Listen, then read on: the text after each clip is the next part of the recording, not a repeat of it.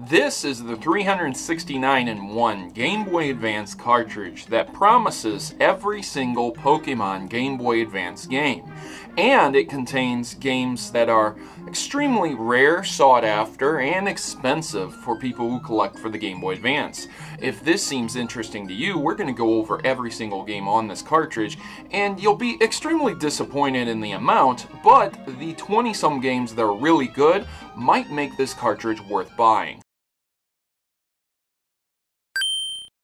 Yeah, so this is the 369-in-1, and it came in this nifty little case that has some weird sticker on the back that you can look with a barcode reader. I'm not really sure why that's a thing, but it doesn't really matter. Yeah, this looks very similar to Pokemon Sapphire on the Game Boy Advance.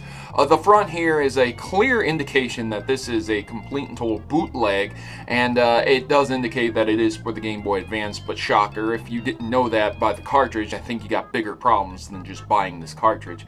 It does contain around 2 gigabytes of RAM, 2048 megabytes is around 2 gigabytes, and so that is a lot of Game Boy Advance games. On the back you can see what it actually looks like because it's a transparent case for the Pokemon Sapphire variety, which is really cool. I think it looks cool, man. I like what they did with it, but generally speaking it is just a Game Boy Advance cartridge in all appearances and everything and how it's put together. I'm not particularly sure if this is a bootleg cartridge or a cartridge that was taken off market and repurposed. This does look very similar. It seems very similar to these multi-purpose cards that allow you to put an SD card in them with a ton of ROMs. The only difference is this one does not allow you to put the SD card in, and they're just written to the flash memory on the cartridge itself. It's more similar to the Pokemon All Fairy, All Pokemon edition that I actually bought for the original Game Boy that actually contained all the Pokemon games, except this one has a bunch more games on it, and I will get into that shortly. So yeah, it's time for us to check into what games are actually on this. Let's pop this into my Revo K. I'm playing this on a Revo K, but you could play this on anything, a regular Game Boy Advance, an SP, Game Boy Micro even, and it will work. I'm only using this because it has a nice vibrant, bright screen to record off of. So I'm going to go ahead and go through the list, and we have about 20 Game Boy Advance games, give or take. But yeah, you got about 20 decent Game Boy Advance games here, and the rest are just NES games. Most of them are copies. I'm not going to bore you because it would be literally a minute of scrolling. Yeah, they're terrible games that we've seen on FC clone consoles. So I'm just going to go ahead and jump into Fire Red here, and I'm going to show you exactly how this game cartridge works, and it boots up the games perfectly fine. It really is just dependent on these clone cartridges where they get the ROM from, but we do get this weird message that the save file is okay. You don't get that on a genuine game. It'll never say that. It does display some unique messages depending on the battery. Sometimes it'll say the battery has run dry and stuff like that, but for the most part this game actually works as it's intended to. Now, full disclosure here, I have not played through the entirety of the game on here because I play a lot of Pokemon games. I just don't have the time to play through these. So in the end, it may not work, but it does save, and it saves your progress, and I've done this with almost every Pokemon game. I'm going to go ahead and display that right now. Here's Pokemon Emerald. Now, again, all of the saved games do work. They do save. They do load up later, which is very nice, and it's important for people who are playing through Pokemon that they be able to save their game, and you can see that here. Once again, I get a weird message in the beginning, but it does start, and it's not a big deal, which is very nice. Now, it does make a weird sound when it saves, so listen to this.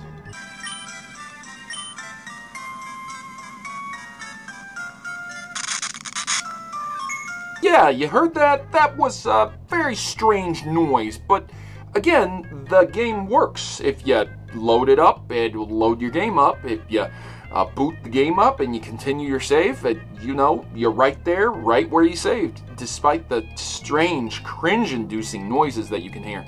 Some of the games, for example, Leaf Green and Fire Red, actually do have the playback system in place to tell you what you had done after you saved the game. And once again, if you check your Pokemon, you check your game progress, nothing crazy is going on here. Everything's translated properly. It's not some ridiculous mistranslated bootleg ROM. I played all the way up to Pewter City. I tested the save file on every single game. I played through some of the games more than others and made sure that they actually worked. and I just tested the save files. I made sure to reset every single game, and despite the very unique and strange messages that are found within each game assuring you the save is okay, these games do work. I wonder if the bootleggers actually put that in as kind of a thing because a lot of people were very concerned about being able to save their Pokemon games. It's a nice little test here. I'll run through a little bit of Leaf Green and just show you what happens. That there's absolutely nothing to worry about with this. As much as I don't have a stake in this, I do want to show and make sure that you guys are very aware that this is an actual Pokemon ROM running perfectly fine. There's no issues. Would you be able to trade these Pokemon to later generations? Would you be able to trade them with a regular Game Boy? Absolutely. This is a ROM and it works perfectly fine. Whatever the ROM sees, it'll allow. So if it works in the way that the original Game Boy Advance game worked, it will allow you to trade in the same way. Now, again, depending on the Game Boy Advance trade mechanics, you may or may not like that. So I'm going to go ahead and boot up Ruby, and I already did this with Sapphire as well, so I don't think I really have to go through Sapphire just to get people to understand that these games do work. So here we go, and yes, once again, you start a new game, and it does start.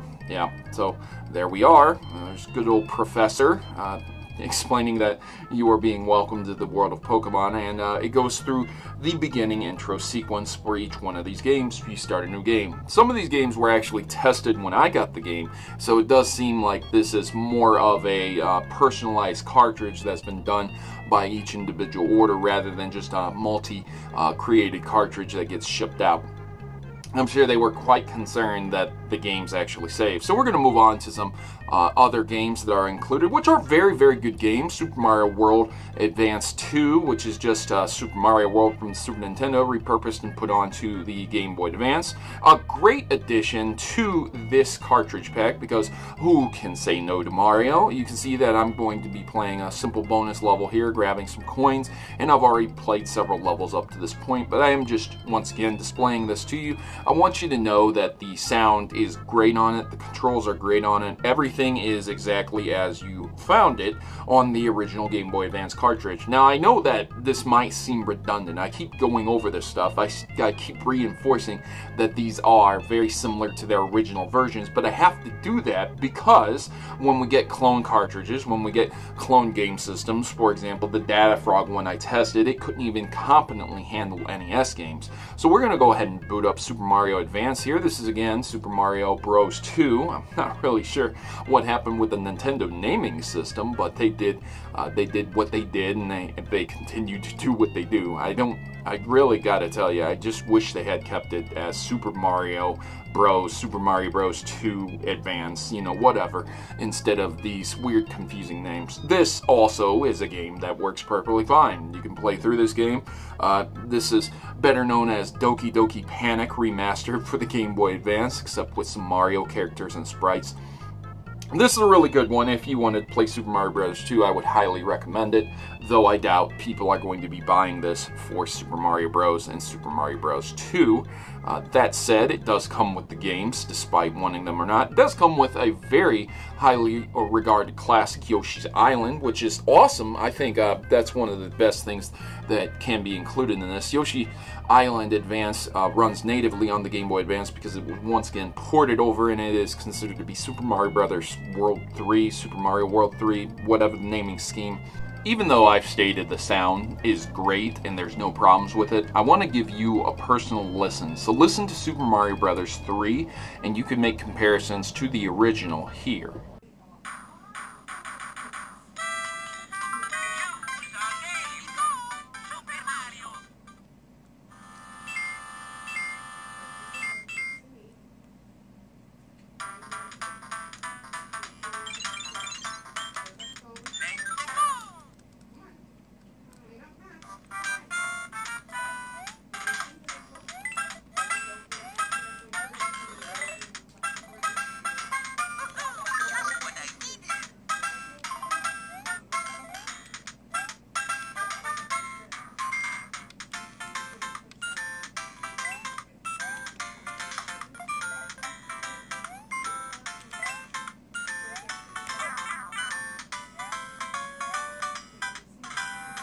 So yeah, this even has Super Mario and Luigi Superstar Saga, but you can tell that this is not a Game Boy player and that this most definitely is a ROM. Obviously, a collection of ROMs onto a cartridge is exactly what you're getting, ROMs, but if you did have questions onto where these ROMs came from, it is most definitely the internet, and somebody ripped them off of their own games and then uploaded them. This is not the Game Boy player, this is a multi-cartridge. So we're going to go ahead and move on into some NES games that are included here. Some of them are in Japanese, kind of, not, also not. Yeah, they're pretty much NES games, and they don't particularly run the best. As you can see, this one in particular is quite slow, and it's not that good. It is playable, yes, but would you want to play any type of Contra game at a slower speed? Once again, the bootleggers thought, gee, we'll just slap on a bunch of NES games and it'll look more appealing. I don't understand the thought process here, because you're already pirating Game Boy Advance games. Is it difficult to put them on there? And for some people who will say, well, what about the size constraints, 2 gigabytes? No, 2 gigabytes can fill up tons of Game Boy Advance games, maybe not the entire collection, but a lot of them. And again, if you look further into this collection and you look at all the variations of Super Contra, once again, they're just a variation of Super Contra. Some of the games included in this collection are absolutely terrible and have no value whatsoever, at least not to me. I wouldn't play them, I wouldn't waste my time on them. For example, Pipe Mario is actually just Weenie Guy. Somebody decided to make a ROM hack of the original Super Mario Brothers where you're just a hot dog fighting Koopa Troopas. Is this actually worth the money? You can pick this up from anywhere from $10 to $30. I would most definitely not spend $30 on it, but for the games that you do get, it is quite the good value. A lot of these games do sell quite high on eBay. The Super Mario, Luigi, Superstar Saga, Yoshi's Island, of course all of the Game Boy Advance versions of Pokemon being included, make this a must-buy if you are not interested in getting a SD card and putting your own ROMs onto it and dealing with that, and you just want this to play in a Game Boy Advance, or you want to give it to a kid and you don't really care. The kid loses, the kid breaks it, just buy another one off eBay, not a big deal. Did they have to put the extra NES games on there? No. Can you hook it up to the computer and update it with your own ROMs? No. But are you really losing out? If this literally just said all the Pokemon Game Boy Advance games on one cartridge, it would sell like hotcakes. But you actually do get several Mario games and several other decent games that I really didn't go over, plus a bunch of crappy NES games. Is it a must-buy? For the Pokemon games, I would absolutely say yes. Being able to get all the Pokemon Game Boy Advance games for around $10 to $15, that's a good deal. But for the rest of the games, if you're buying it for all the Game Boy Advance games that are included, it's horrible. It's a terrible deal. You'd be way better off getting a flash card. So that's my thoughts and opinions on this piece of hardware. If you'd like to get it, I will leave a link in the description below. You can go ahead and take that link. I'm not affiliated. I do not get any kickbacks. I don't get any extra money for promoting this product. I bought it with my own cash and I reviewed it, and that's my review. You can check into it down in the link in the description below. I wanted to give a big shout out to all my Patreon subscribers who helped me to make these videos a reality. I absolutely love you guys, and I wanted to just let you know I updated my Patreon list. So if you've recently donated, check out your name, and you can check out the tier that you donated under. If you'd like a big shout out at the end of my videos, consider supporting me on Patreon, which help to support this channel. I make barely anything off of YouTube, so Patreon really does help me to buy interesting pieces of this hardware. That's most definitely not going to be utilized by me, a guy who already has flash cards. So this definitely was more for you, comment section, and YouTube, and my patrons. Anyways, I've been your host, Protomario, and I'm signing out. As always, good gaming, God bless, and I hope to see you guys in the next one. If you didn't like and share the video already, please remember to do so, because it helps me and it's absolutely free.